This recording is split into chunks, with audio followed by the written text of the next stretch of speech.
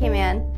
Premier Alden McLaughlin got people's attention this week when he defended Cayman's immigration policies and called on opponents to remember what life was like before the territory welcomed foreign investment.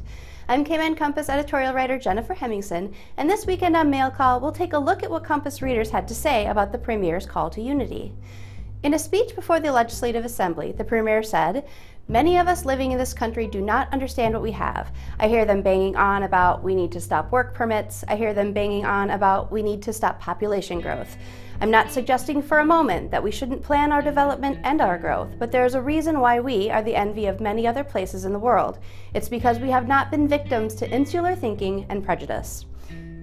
Compass Online commenter David Miller wrote to say he agreed with the Premier, saying, "The population needs to grow higher to bring down the cost of living. We also need to protect the elderly and youth." Mr. Miller suggested focusing affordability measures on these two populations and creating a government bank to lend to Caymanians at a lower interest rate. He writes, "There are many ways to lower duties and create money for government."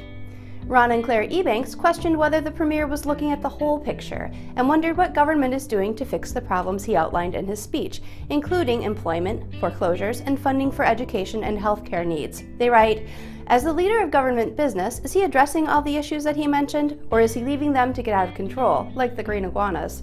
I would say that the speech is well written, but he needs to go back and really study these highlights and see if the way he is fixing them is the best way." "Well said, Premier McLaughlin," wrote commenter Norman Linton. "Of course it is right and proper that Caymanians should always have first shot at any job that they are willing and capable of doing. I support the education of young Caymanian people 110%. It's already a fact that someone born overseas who works in a job like security guard, cashier, or home help will never be able to qualify for permanent residence, no matter how honest, hardworking, and kind they may be. And please remember, they are human beings too."